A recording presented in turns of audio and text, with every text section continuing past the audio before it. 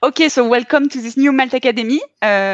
Before starting the technical subject, I am going to present myself. I'm Camille Blanc. I work at Malt. I work in the community team who is in charge of the freelancers at Malt, and I'm especially in charge of backend developers with Margot, who is also an intern in my team. Today, it's Maxime who is going to do the presentation, but before that, just like waiting for everybody to log in. I'm going to tell you more about Malt and Malt Academies. So most of you may already know about it, but Malt is a platform, an online platform that connects freelancers and clients. So when I say clients, it's really any kind of client, from very big companies to small startups. And we are a French company, but we also exist in Germany and Spain, and maybe more soon. And we have launched the Malt Academy in the last lockdown in France, so last spring. It's actually the birthday of the Malt Academy. They have 1 year now, in order to help freelancers to connect between them and to train themselves on very specific subjects. So the whole point of Malt Academy is really to learn things for free. Today, this Malt Academy will be in English, but as you can hear, I guess you can guess there's a lot of Malt Academy in French too, in Spanish and in German also available. All the replays are on our website. And also after this webinar, you will have an email asking you for your feedbacks. Please do not hesitate to tell what you thought about it and to give us any ideas for future Malt Academies, because the point is to help you and to give you relevant content. So please do not hesitate. Okay, I think I said everything. I will be back anyways at the end of the Malt Academy in case you have any questions about Malt or other Malt Academies. And now I will let you, Maxime, present yourself and do your presentation. Thank you. Thanks for the introduction. So hi, everyone. So I'm going to start to share my screen right away for you to see my presentation. All right, it should be good. So hi, everyone. So in this presentation, I'm going to show you how you can do web scraping using Strapi. And the first question you might have is, what is Strapi actually? So my name is Maxime. I'm working at Strapi, headless CMS, and I'm working at this company as a growth hacker for almost 2 years now. So the first thing we are going to see is, what is Strapi exactly? So Strapi is a flexible, open source, and self-hosted headless CMS, which gives the freedom for developers to choose their favorite tools and frameworks, while also allowing editors to easily manage and distribute their contents. You will understand in the next slide how and why it gives to developers this freedom by being headless CMS. But other than that, Strapi is open source, which means that you can absolutely see the source code of the application, and you can also contribute to it. The location is like github/Strapi/Strapi.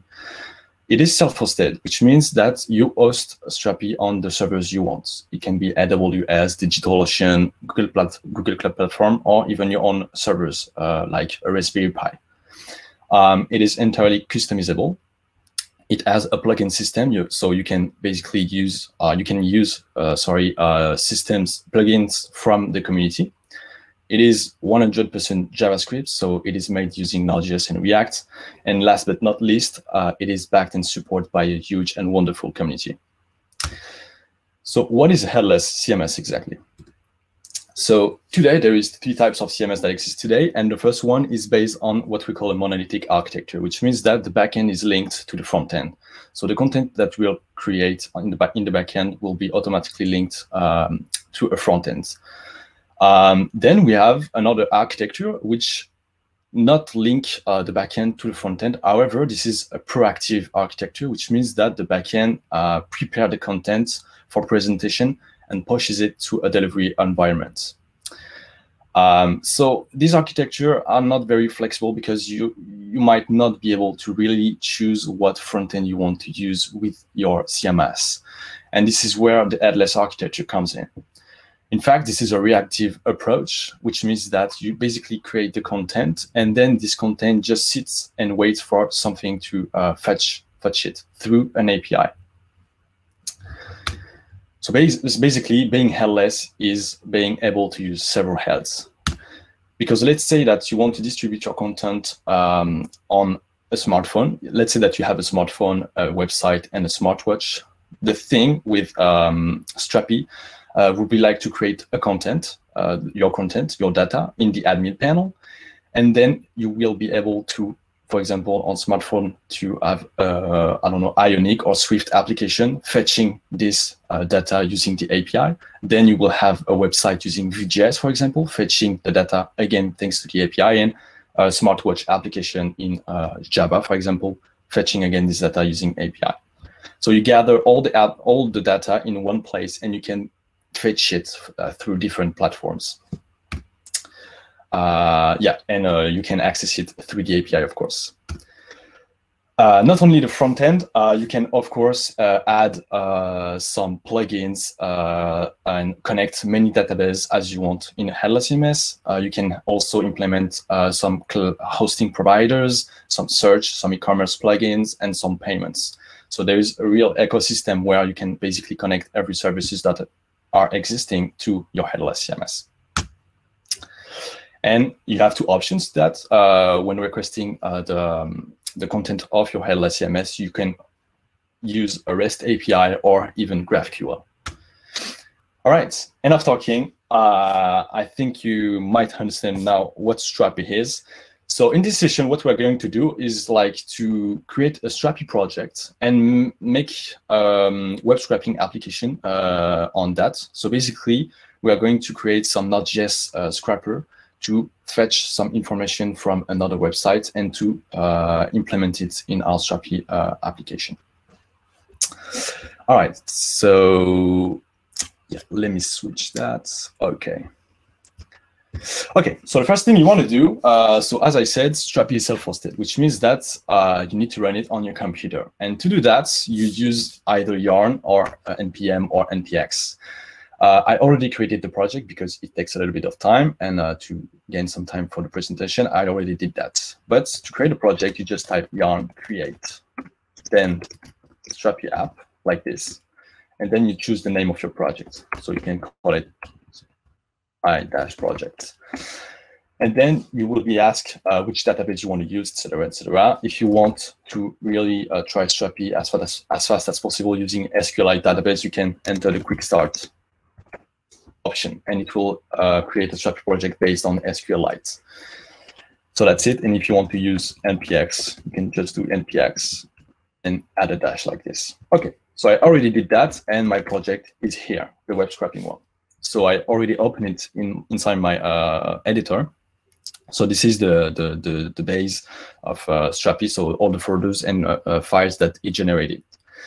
So what I'm going to do is that this webinar is retranscription, I don't know if I can say that, of an article I did. So the web scraping with Strapi is an article. I will send it to you at the end of the presentation if you need to really take more time to go deeper into the article, how to do that. But basically, I'm going to just follow the article to replicate this application. So I created my application. What I want to do now is to execute it and then run my application. So I first install all the dependencies, and it's already done.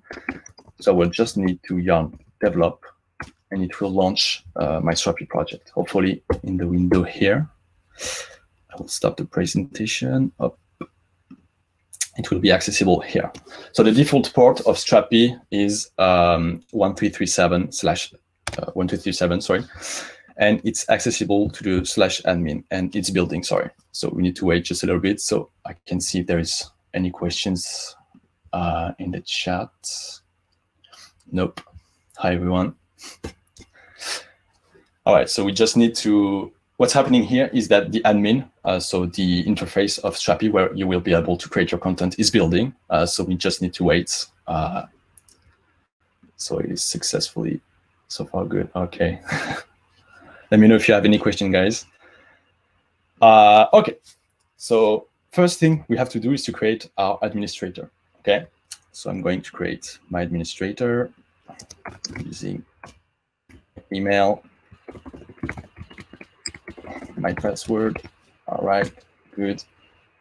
And I will just change it to English so you guys clearly understand what's going on. All right, so we're landing on the Strapi interface, and I see a question: is it possible to improve the quality or not? I'm not sure if we can improve the quality. Maybe in the queue. Is it possible for you to see if we can improve the quality? Is it bad, really? Can you see the screen?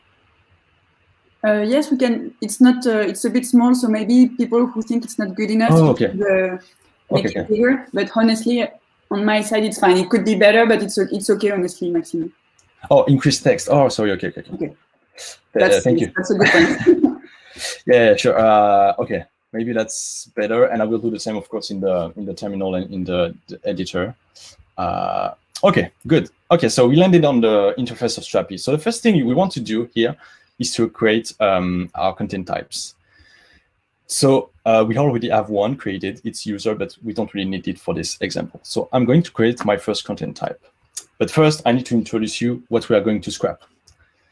So there's a website. So this is a really simple website to scrap just for the example. But of course, you can scrap any website you want. We are going to use Puppeteer for the people who know which service it is. I'm not sure to correctly write it. So Puppeteer is a headless Chrome, which allows you to basically control a navigator and do the same action a human can do with a browser. So we are going to use that, and you can basically scrap any website. But for this one, we are going to scrap all the site generators that are listed on jamstack.org. So all these ones. All right.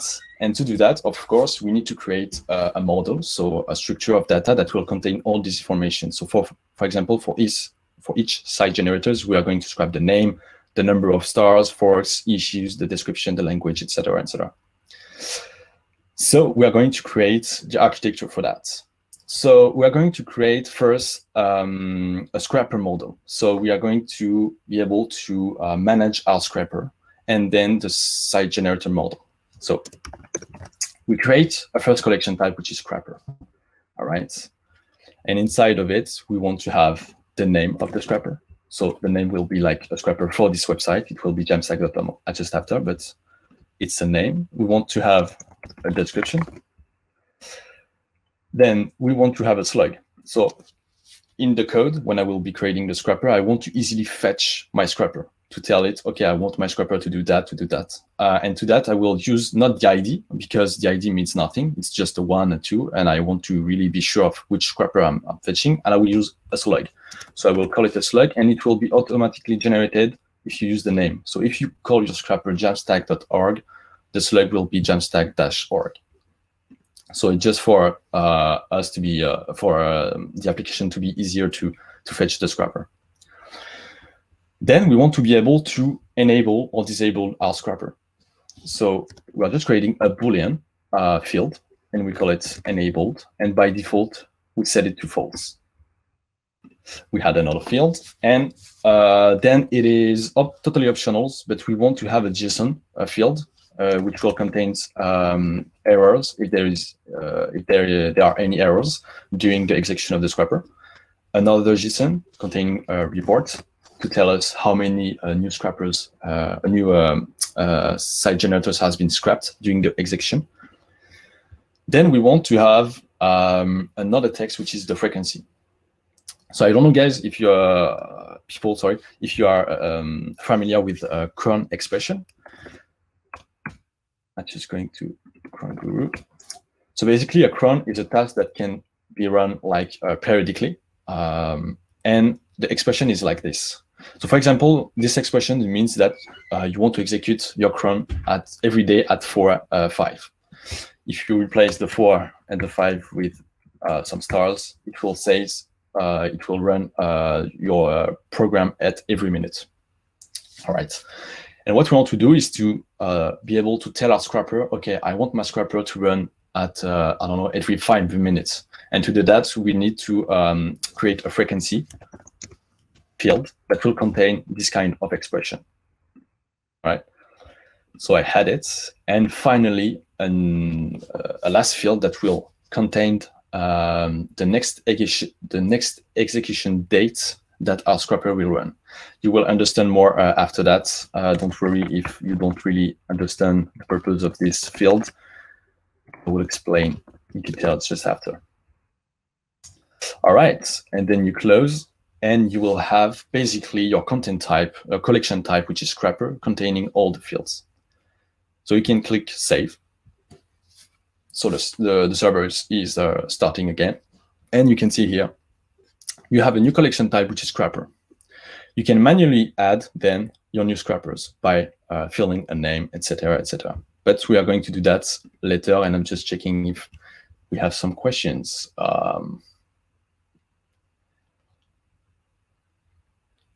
So I'm just checking the chats first. Yes, I can put a source code on GitHub. There is no GitHub repository yet, but I will create it just after. I will also send you the article, so you can go deeper inside the article. Don't worry on that. What is dynamic zone in types? It is really complex. I'm not sure this is relevant for this webinar, Taki. I will answer to your question when the webinar will be over in the chats. Yeah, I will answer that your question after the webinar on chats. Okay, so we created the content of a scrapper. Next thing we want to do is to create the collection type of our site generators, because all the information we are going to get needs to be filled in Strapi. So we are going to create a collection type for that. So we create a new collection type, and we will call it site generator. Do the same thing basically, but it will have like some other fields in it. So we said that we want the name, the stars, etc. So first thing is the name. Next thing is the description. After that, we have the language of the site generator. We have the templates. We want to fetch also the license. Then we have a number. So we will have the stars, how many stars the site generator has on GitHub. And we want to, you have multiple formats, but I will select just here integer, the simple one. Then we will have forks, simple issues. Then we will have also a link. We will scrap the link to deploy to Netlify. So basically, if you want to quickly deploy Next.js on Netlify, just click on the link and Netlify propose you to deploy it. So we want to have a text, and it will be deployed to Netlify link. Short text. You can have a long text here, but it's not relevant for what we want. We don't really have like long text, and you can also have advanced settings. So if you want, for example, your field to be unique, to be required, we don't really need that here. So I leave it blank, but this is totally possible if you want to make a unique field, etc. The last thing we want to do is to add a relation. What can be cool is to tell that this data that has been scrapped belongs to a scrapper. We can do that. So there is a site generator, and here we need to select which collection type we want to link. So this is the scrapper one, and you have many relations. So for example, site generator as one scrapper, etc. The one we want here that makes sense is scrapper as many site generators. So for every scrappers, we will be able to see in the little window, you will see that at the end how many site generators has been scrapped for this scrapper. And you can press on finish. All right. You can press save, sorry, and that's it. Okay, perfect. So now everything is ready. You can create now our scrapper. All right. So just one thing that is bothering me is that the frequency, the next execution is at the bottom of my view, and I want it to be on the top. You can do that by configuring the view. So I will just place the error at the end and the report too, and that should be good. You can press save. You confirmed. All right, and now we can create our first scrapper. So all the site generators that will be scrapped will appear here. So the name, we are going to call it Jamstack. scrapper.org because this is a scrapper for this website. The description, little description, you can see that the slug has been automatically generated thanks to the name because it is linked to the name as we did during the creation. We don't enable it for now. And then we have the frequency. The frequency we can place only stars, so which means every minute. So it will run every minute. Just for testing, because we will implement the code steps after steps. We are just going to tell it every minute. That's perfect. Okay, and I think that now we can save, and we will dive now in the code. So we did everything in Strapi, like in the interface. What we just did is like creating the structure of the scrapper. So basically all the fields that it will contain, so name, description, etc. The same for site generators, which is here. And we just created a scrapper that is just not ready yet to scrap some information, but it will be soon. All right, so now what we are going to do is, you remember, as I said during the presentation, Strapi is fully customizable. That was not a lie. We are going to customize it to basically be a web scraping application. So I'm in the project, Strapi project. The first thing I'm going to do is to be able to override the find one function of Strapi. How to explain that? By default, I'm going to just dive into the site generator. So I'm going to override the controller of the site generator. Okay. Here we can see that it sent us to a documentation. So we are going to see what's going on in this documentation. So this is how you can customize the controller, and you have some options you can customize for a collection type. So you have the find function, which will fetch all the data for your collection type. You have the find one for fetching just one. So if you are familiar with CRUD application, so create, read, update, and destroy, these are basically the routes of an API, of a REST API. What we're going to do is, by default here, the find one use an ID. And this is not something we want because we created a slug for the jamstack.org. And in the application, we don't want to fetch the scrapper using an ID because it doesn't make any sense. We want to use the slug. So we are going to just override this controller and not use the ID, but the slug. So we can just remove that. And here, instead of using the ID, as we can see in the documentation, we are just using a slug. Simple as that. The next thing we need to do is in the config, you go in routes.js. So this is the routes of your collection type. You can see that you just need to update the find one. So this is the one. And instead of having an ID, you change it by slug. Okay, perfect. So now we can just fetch. We are able to fetch our scrapper using a slug. Okay, now let's get into the scrapper. So I'm going to create a script / scrappers folders. So scrappers folder inside script folders, and I'm going to create my jamstack.js file. So this is the main file that will contain the logic of our scrapper. Okay, so I'm going to just add this. So as I said, it will not be live coding like writing everything because it will take more time, and we're kind of limited by the time. But I will explain everything that I will write. Don't worry about it. So here, this is the main function of the file. I'm defining the slug, which is the slug of the scrapper we created, right? And I'm just using a query to find this scrapper using the slug. So you see, I'm not using an ID, which means nothing. Here, when I read the code, I can see that I'm fetching the jamstack.org scrapper. So I have the scrapper perfect. So here, I'm just printing the content of it. And just a condition at the end, if the scrapper is null or not enabled or doesn't have a frequency, I just stop the program because it will break the code if we don't do that.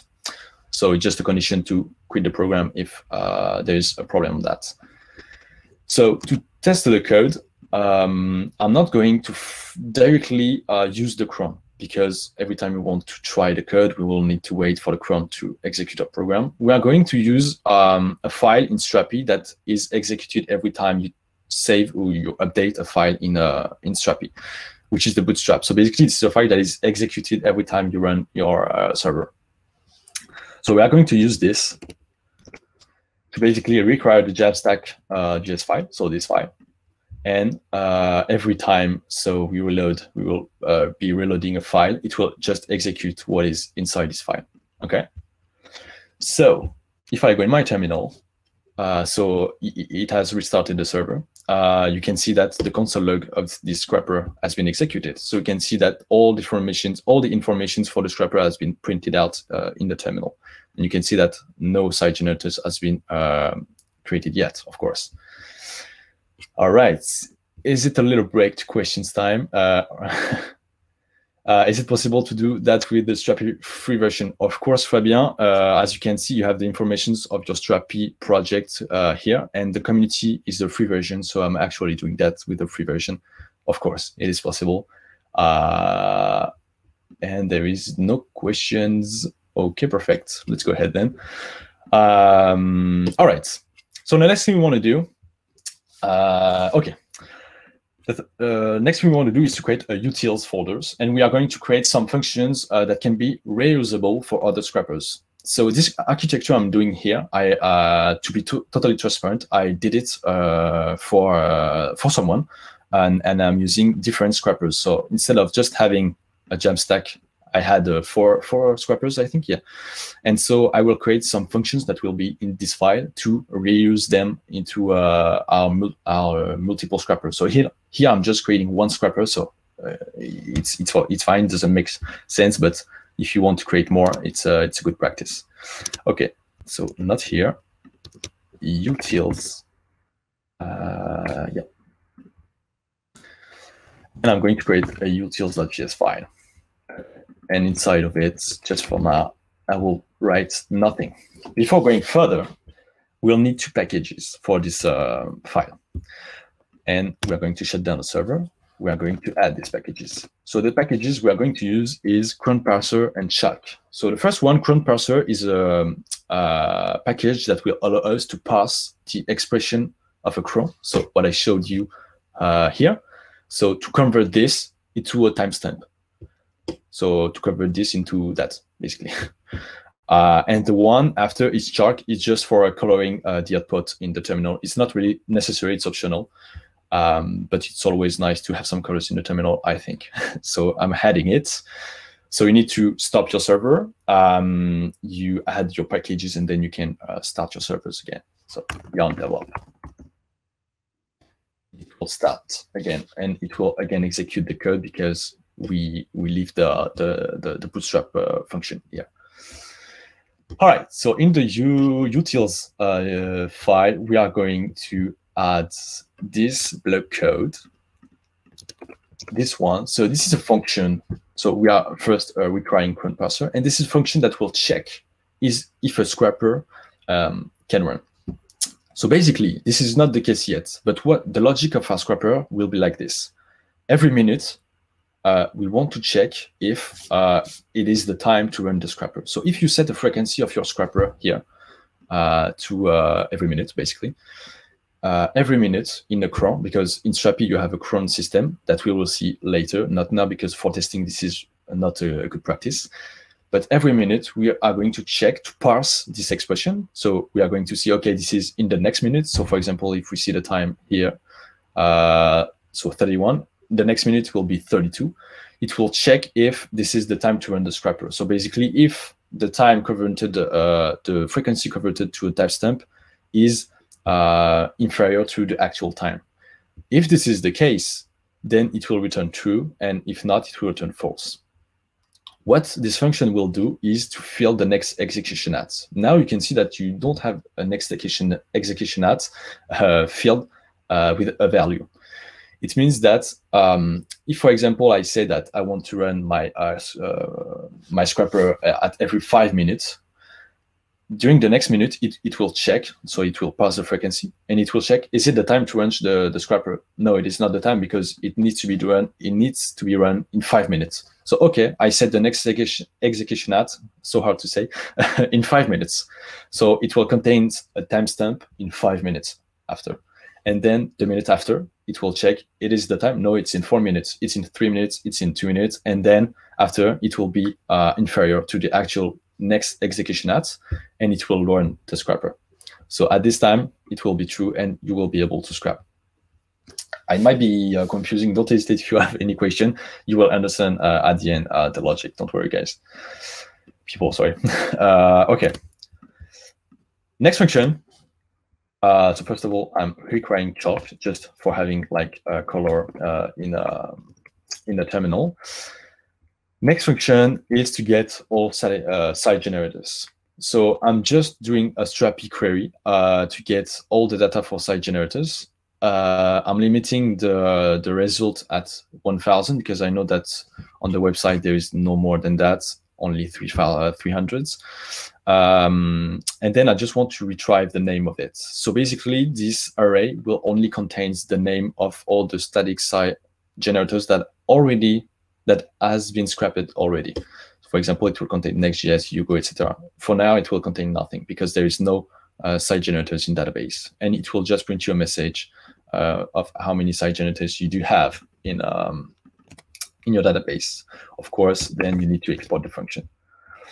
Okay, next one we want to do is optional. It's just a function that will allow us to save the date in our report and error. One thing that is totally optional but can be cool is that at every execution of the scrapper, it's cool to see if we had any errors they will be available in this JSON, and any report that will be available in this JSON too. So it's just for getting the time for the report. So it's not very necessary, but it's cool to have. Also, we export it.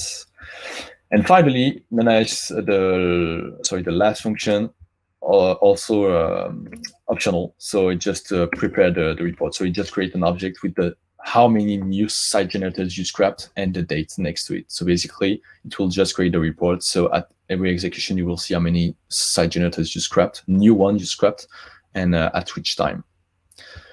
Okay, perfect. So I think it's good for the utils file. Sorry. Now what we can do is to go back to the Jamstack. But before that, we need to add 2 packages. So we shut down the server, and we had Puppeteer and Cheerio. So as I said, Puppeteer will allow us to fetch, to control a navigator.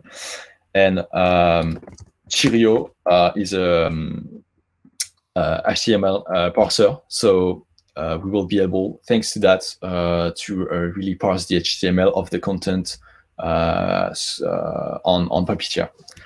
So basically, it will allow us to fetch all the information, so the title, using HTML. All right, so we can add this, and it will take some time. So maybe it's question time. All right. I think, there will be a recording of this talk. Yeah, sorry, you didn't. You already answered. Okay, no more questions. All right. Perfect. Okay, it was quicker than expected. We launched the server back. Perfect. So now we are going to modify the main Jamstack.js file. So this is where all the magic will happen. So, okay. Don't worry, I will explain. So I'm requiring chalk again, just for some colors. Then Puppeteer, of course. Here I'm requiring all the functions I created. So I can just place the file here. I'm removing that. Okay. So I'm just importing all the functions that I exported here. Nothing really complicated here. I'm creating a report object that will contain the reports, errors array that will contain all the errors, and a new SG variable that will be equal to 0. Sorry, at the beginning. And every time we will increment, we will scrap a site generator. We will increment it just for the report to know how many new SG we got. This is the main function. So this is where all the magic will happen. This is where we're going to use Puppeteer and Cheerio to scrap the HTML, but we are going to do that just after. And we change a little bit the main function. So this is the same. We're fetching the scrapper. If the scrapper is null, not enabled, or doesn't have a frequency, we just print a little message saying that this is a problem because it may not exist, etc., etc., and we stop the program. what we added here is a condition if our scrapper can actually run using the functions we created on utils.js. So it will call the scrapper can run function. If it can runs, basically you can also remove that because we already checked that here. So if it can run, then we fetch all the site generators we already have in database, and then we just scrap. So we execute this function that for now just console log a scrap function. And at the end, we just, this is not necessary for now. You will see that later. Okay. So yeah, if you reload your file, again, like I said, every time we reload the file, the function will be executed. So this main function will be executed. We will have, of course, the error because we didn't enable our scrapper. It's totally perfect. So it means that this condition works. Okay. So the next thing, sorry, is we are going to comment this. All right, just this. Okay. And to see if the functions are working well. So yes, we can see that we have 0 site generators in database, and the scrap function has been executed. I just removed the conditions to let the program execute these functions. All right, so now we are going to scrap. So I'm going to implement all the scrap logic. So I'm going to copy paste all the code. Don't worry, again, I will explain, but it will take too much time, sorry, to do it from scratch. So I'm doing the same thing, except this. So I'm requiring all the functions from utils. Okay, perfect. And here I'm requiring some other functions from another file that doesn't exist yet. We are going to create just after. But basically, this is just a function that will create the site generators inside Strapi and update the scrapper, the current scrapper, adding the report and the error JSON. Don't worry, we will create them just after. So we have the variables, nothing changed here. Everything that has been added is inside this scrap function that is, yeah, this long. So I will explain. So it takes as a parameter all the site generators. So what we want to do is we are going to fetch, for example, one site generator. We are going to fetch all of them. We are going to have an elements array. And if we already have the first one, we are going to skip the iteration. So this is why I'm fetching all the site generators first. I want to do, okay, I'm fetching the name. Do we already have this one in database? Yes. Okay, we skip. So, okay. So the URL will be like this one. So we just tell then Puppeteer to execute a browser and to go to create a new page and then to go to this URL. So nothing really complicated here. We just create a Puppeteer instance to go to this URL. If there is a problem, I just console log the error in the terminal, and then I push to the errors array an error. So it's a page navigation error. I just put the URL, so we will be able to see which URL has been is wrong. Here it doesn't make sense because I'm just on one URL. But if you have many scrappers and you need to go into each URL, you can of course have that. This is really useful. The date, and we stop the program. Then we have the expression. So if you are not familiar with XPath, this is the best thing to use when doing web scraping, in my opinion. Unfortunately, I don't have the extension on the private navigator. Sorry for that. But basically, the XPath. So this is an expression. I forgot that. This is an expression telling that in all the documents, in all the HTML document, I want a div that has a class generator card flex all this class. So if you inspect, sorry for that, I thought that I had the extension, but I will not be able to show you the XPath extension. Yeah, what I can do is just copy paste this into the inspector. Okay, so I will not be able to show you the extension. Sorry for that, but if I fetch all these classes, we can see that it corresponds to a card, so a site generator card. So if I press enter, you will see all the card. So basically here I'm saying, okay, I want to fetch all these cards, and it will be stored inside the element object. So I'm fetching it to XPath. I'm just waiting for this this card to be loaded. So here I'm just creating a wait for XPath. So I'm waiting 3 seconds for the cards to appear on the website. If it doesn't, here it's appearing in less than 3 seconds. So no problem on that. And then what I do is for each element, so for each cards, I just load Cheerio. So I say to Cheerio, okay, load this HTML, and it will allow me to basically fetch the text, the information I want using Cheerio for each of these cards. So the first thing we are able to fetch is the name. So the name has the dot text. We can see if we inspect. Yeah, it has a dot text -XL class. It is not the entire class, but it's enough to fetch it. And we fetch the text and we trim it. And if we don't find it, we just set it to nil. Okay, so here we are able to fetch the name of every element. And as you can see, there is a condition. If you remember, the SG array is array containing all the names of the site generators that are already in this the database. If the name we're going to fetch is already in the array, then we stop the program. But not the program, sorry, we skip the iteration. So we do a return, and it will just go to the next element. So if we have next and you go already in database, it will just skip, and then get Gatsby, gets Jekyll. And then we do the same for the stars. So we fetch the stars. So here it is a span that contains the word stars. So it's a little bit complicated. If you're familiar with scrapping, it will not afraid you. But I take the parent, the text of this parent, and I replace the stars by nothing to only get the numbers, because I think that it's a span that contains, if we see, yeah, it contains all the text. So I'm fetching this text and this one, and I just remove the stars, so I only get the numbers. All right, and I'm doing the same for forks, issues, the description, and the language. This is pretty same logic to that. And the deploy link, to only get the link, I get the A elements that contains deploy, and then I get the attributes, so the href. So if you inspect that, you will only get this link. Okay, perfect. And now this is a function that we didn't create it yet. So this is create site generators. So basically send all the information we get, and we just create the site generator. After that, we increment this variable for the report to know how much new site generators we get. And at the end of this function, when the scrapper is done, we just close the page and the browser with Puppeteer.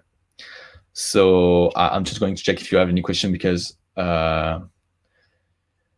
yeah, I can activate in incognito. Yes, but it's fine. I could have explained it well without the extension, so it's good. Yes, I think we can copy the XPath you did dig through. I'm not familiar with that. I'm always using the extension. So, but okay. Thanks for the link, Fatih. I will check this out. Okay, we have no question. What is the name? Good question. So it is XPath helper, if I'm not wrong. I'm just checking it on my other browser. Okay. It's a very cool extension, XPath helper. This is really, really, really, really useful if you want to do web scraping. So this is this one. So basically, yeah, you just write, yeah, no, I can show you. No. So yeah, you just pass the XPath expression inside this little black thing, and it will highlight what it corresponds to. So this is really a game changer when you do web scraping. You can find easily find elements quickly using this extension. And we have another question. So XPath helper. Is there out-of-the-box support for TypeScript, or should we do configs ourselves? I'm not really sure what you mean by support for TypeScript. Do you mean it's Strapi?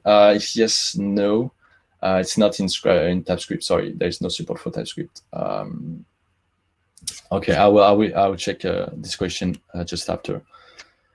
Okay, so let's keep going. Where was? Okay, I was on this. So I can save this file, and then we need to create, of course, the last file. So this is the query.js. This is only a file that will allow us to query.js, make some queries to Strapi. So this is this one. Wait for it. It is coming. All right. So I'm recording chalk again, and I'm just creating a function so I can remove this one. Create site generators that takes all the params that we scrapped, and we do a Strapi query, so a create one to create a data.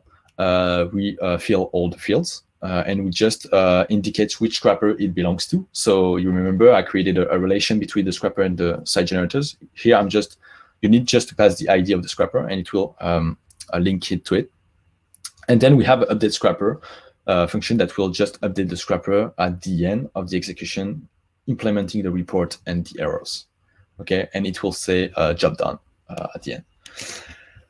Okay, perfect. So everything should be ready if I'm correct. I'm just checking at the end. Yeah, I just need to uncomment all of that. Just this one. Yep. Like this, and it should be ready. Okay, so if we save our file, sorry, and we have an error because, yeah, it's because of the query file. It's okay. Now we created it, so it should work. And we will, of course, have the error because the scrapper is not enabled. So we are going back to Strapi. We can enable our scrapper, and just for testing here, we are not going to wait 5 minutes or what. We are going to tell the frequency at every minute. So what will happen here is at the end minute, I hope you see my time here. At the next minute, so at 49, a scrapper will go and check if the scrapper is ready to be run, and it will, of course, create for the first time the next execution at. So the next minute after this one, so at 50, then the scrapper will be executed. So we just need to wait here, just 49, to see the next execution at field. All right, it's ready. So if we refresh, it didn't work, of course, because I forgot a big step, not yeah, sorry. The file is still in Bootstrap, so there's still this logic of executing the cron the file inside when you reload the server. So of course it doesn't make any sense. We need just to place the same code but in the cron.js file. So here, so in Strapi you can create you have some cron, so you have a cron.js file that is created by default. So here I'm doing just the same thing. I'm recreating this file, and I'm just saying, okay, at every minute, I want to execute, sorry, the main function of Jamstack. So I already saved it, and sorry for that, but we should wait again. The next minute should be now, in the coming seconds. All right, good. So the next execution ads should be filled. Okay. No.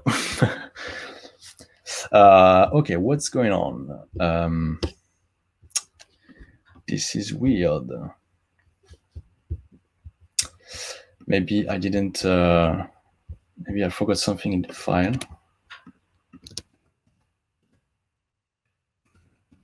It should be correct. Yeah, this is happening in live, of course. It would have been too easy. Of course. Okay.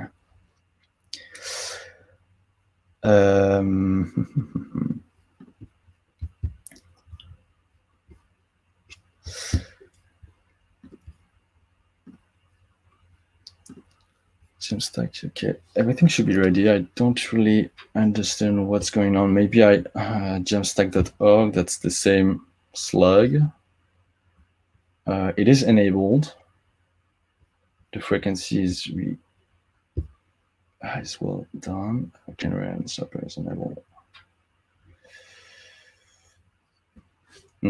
Interesting. Maybe I forgot something and you mentioned it in the chat. I will just see. Nope. This for Strapi. Yes, I forgot to publish. I forgot to publish, but I'm not sure this is going to fix the problem. Trying to see what I forgot. So the cron, it's perfect. Every minute you run the Jamstack main, the Bootstrap. We don't really need it for now. Everything should be fine.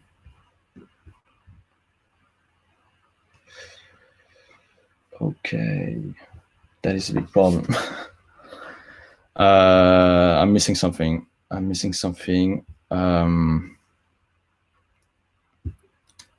Yes, of course. I think I need to rerun the server. Sorry guys, I did the application just before the live, and it was working perfectly. Of course, it is not during the live. It would have been too easy, of course. Private navigation? No, I'm not sure it's due to private navigation. I'm really not sure what I'm missing here. I hope you guys are not disappointed, but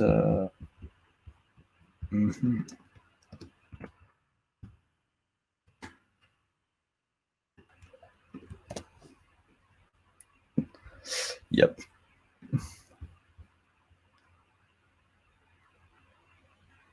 We don't need the Chrome extension. And how can we check errors in this case? You can just basically like console log in your, or at least push your errors inside errors array.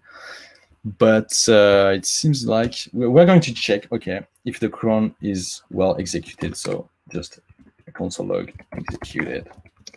I think that's not a problem, but maybe there's a condition that is preventing the scrapper to run. It should.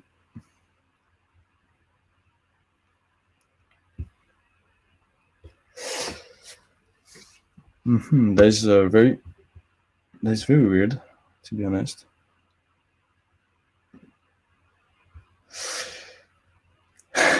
Stack Overflow. No, I will not need a Stack Overflow for that. This is just maybe this is something like if there's a mistake, this is something I mistyped on in the code, or oh yes, of course. Oh my god. Okay, I got it. It's because I forgot a step. Sorry, it's the live pressure. All these people watching me. I forgot a step, everyone. So if you want to enable your scrapper, your cron, sorry, you have to tell Strapi to enable it, and I did it. So this is a good way, like you asked how you can check for errors. Well, a console log is enough sometimes, because you saw that I did a console log and it didn't appear. So the cron hasn't been executed. Hopefully, we need to tell inside the server.js file, sorry everyone, in the server.js file that we enable the cron. Okay. We should be good now. Okay, so now we just need for the next minute to come. Hopefully, I didn't forget anything else. Sorry for this little time of nothing happening. Okay, so hopefully, finger crossed, executed, perfect. So now it didn't execute the scrapper. It just set it the next execution at. So it should be filled. Perfect. So if we go to timestamp and we check which time it is 56, which means in 1 minute. So it's you always have 1 minute after the execution, because the cron itself here will be executed every minute. So every minute it will check, but however, if you have a frequency of here, it is every minute, so it will be executed at the next minute, and then the next minute, and then the next minute. But if you have here the expression of every 5 minutes, then it will be executed here, not at 56, but in 5 minutes, and in 5 minutes, etc., etc. So the next time it will just enter in this condition utils here, and it will say, okay, the actual time is passed, is before the next execution at, we can launch the scrapper. So you can see it has been executed. So we can see that there is no, this is some information, so no site generators in database, and the job done. The job is done for jamstack.org. So the cron will be executing every minute. We can change that later, but it doesn't. We don't need that. So if we go in site generators, that's it.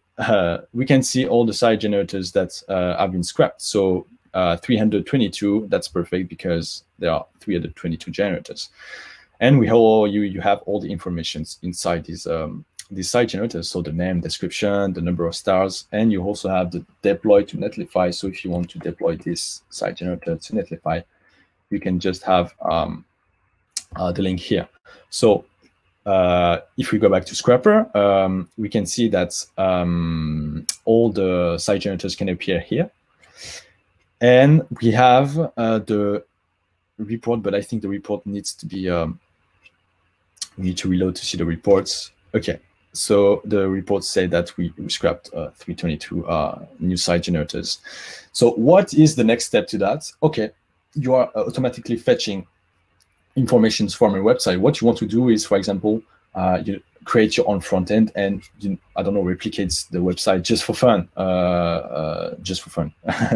but you will be able to fetch all this information you saved in Strapi for your own kind. So to do that, after you just need to go into the administration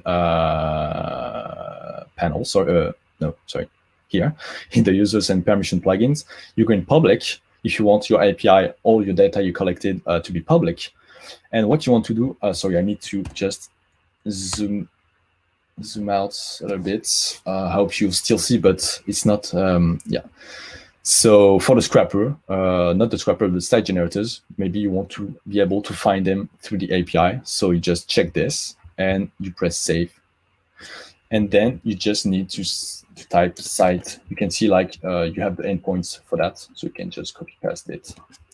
So it is site generators. And if you press enter, you will have all the data you scrapped in JSON.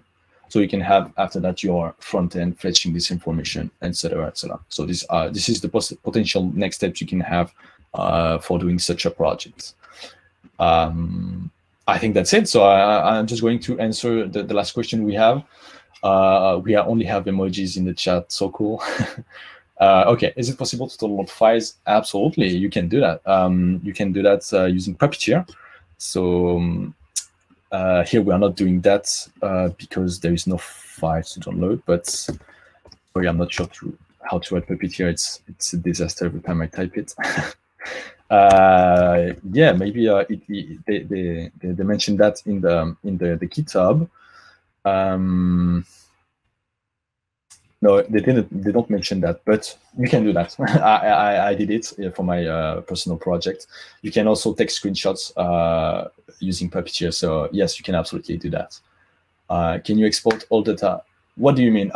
Today we don't have any plugins or something like that to export the data. For example, in CSV or something like that.